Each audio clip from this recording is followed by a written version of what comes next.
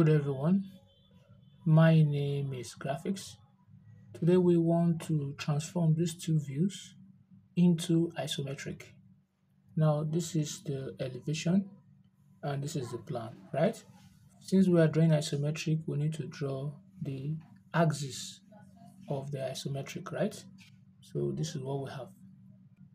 We have the y-axis this way, and we have the x-axis this way, right? This is the x-axis, and this here is giving us the z-axis here, right? So the next thing we are going to be doing now is to know the length, right?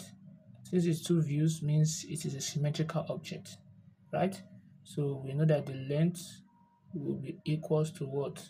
The width, right? So what is the length? Let's see. Now if you look closely, the length here is given to be what? 60. Why is it 60? If this is 60 and you're having a square behind the 60, or would I say in front of the 60, so meaning that what? All the sides are what? Are 60, since we have a square here. So it means from here to here is 60, from here to here is 60, from here to here is 60, and also from here to here is 60. So if from here to here is 60 in the plan, so that means from here to here also be 60 in the elevation, right? So the length is 60 and the height is 70. So I'll measure it this way. So when I place it this way, I'll measure 60. It's a symmetrical object since two views are given, so both sides, the length and the width will be what? 60. So this is 60 here, right? And also this is another 60 here. That again. And the height, like I said earlier, is what? Is 70. So this is the height here, 70. From this point upward here is given as what? 70. So I'll make them form a box. So in forming a box, I'm going to be having this way, right? So if I do that, I'm going to be having the vertical this way. So this will be what we have here. Then I'll come here also. I'll do the same thing too. This way. Now, what I use to draw this, right? That is what I'm going to use to connect this also. This way. And what I use to connect this, right? That's what I'm going to use to connect this to. That again. Now we'll move forward, we'll continue from here. So what I used to draw this, right? That is what I'm going to use for this.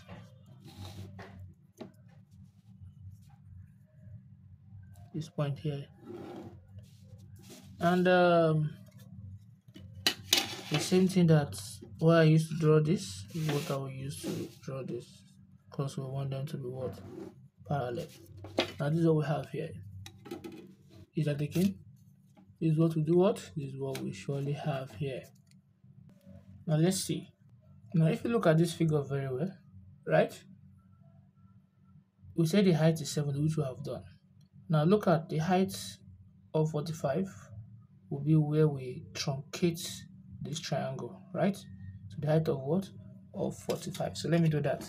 The height of what? Of 45. So from here, I'm going to measure 45. This is 45 here. That again. And what else again? I'm going to form a box around it, right? Because what I'm seeing here means that what? I'm forming a box around it. This is the base here, which is this, and this other part here is the height of what? of 45. So I'm going to form a box around it this way. So if I'm doing that, I will have this. Just form a box there, this way. Then I'll do the same thing here too, and then remove this. So I've done that, and I'll come here also. I'll cover it up. Now what do you notice? I've covered it up, just form the box, right? Now the next thing I'm going to do, I'm going to get the center of it, of this box here. Why am I doing that? Because if you look at your diagram closely, this is at the center. This is what? This is at the center here. So I need to get the center of this box here in order to get that center here, right? So let's do that. So the half of 60 is 30. So if I should measure half of 60 here, which is 30, so this is 30 here, right? Now do the same thing here also. Half of 60 is also what is 30, and this is 30 here. Then I'll use my set square to cover it up. So when I draw this, and also I'm going to do this too. So where they meet here is the center. Now if you look at the box very well, now the box given there is now if you look very well, right, they didn't actually give us the distance. They just mean we just truncate it at an height of 45, but they didn't tell us the length of this. So what I'll just do is I'll simply just use 30. Each distance will be what? 30. Since from here to here is 60, then I'll just use 30 since it's not given, right? So you can use any dimension since it is not given in the question. So let me just use any dimension here. So with the help of my compass, I'm going to measure at least, let's say 15 each. That'll make my 30. So I'll place it this way and I'll measure 15 each, right? And when I place it here, I'll be having 15, right? 15, 15, and 15. So if I use my set square, I'll be having it this way. So you can use any dimension there, otherwise stated. So I can just stick in it. Since I know where I'm going to, I'm going from here to here, and I am moving from here to here. Also, I am moving from here to here. Also, from here to here. Then all these points here is thickened, and this point here also is thickened, right? So I can easily join the four corners together. The size is stated. The four corners are joined. If you look at the diagram, you see a line this way. It's joined in this. You see another one this way. It's joining this. You see this way. It's joining this, right? The other third one you will not see it because it is hidden, right? So this is the truncated first room, right? This is the first room of a square pyramid. So we have truncated it, right?